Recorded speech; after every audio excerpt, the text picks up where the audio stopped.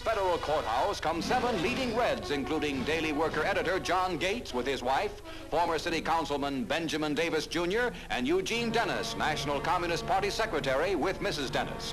Convicted of teaching and advocating the forcible overthrow of the government, with their conviction upheld by the United States Supreme Court, the 7 now leave the courthouse after being remanded to prison. With one exception, they must serve 5 years and pay $10,000 in fines. The FBI immediately begins a search for 4 other members of the Red High Command who failed to surrender.